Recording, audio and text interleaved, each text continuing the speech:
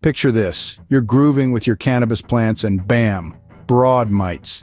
These microscopic pests are the party crashers of the cannabis world. But fear not, we've got the lowdown on how to show these mites the door.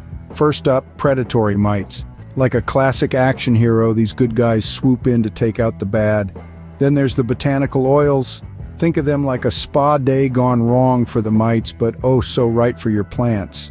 And don't forget about neem oil. This natural pesticide is like that friend who always has your back. Slap some of this on and those mites will be packing their bags.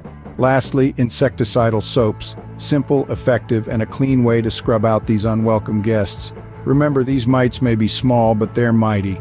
So keep a keen eye out for their telltale signs, like new growth is often drooping, twisted, or blistered, with a wet appearance, and the leaves of the plant often turn up around the edges. So get back to grooving with your plants and let the mites find another party to crash.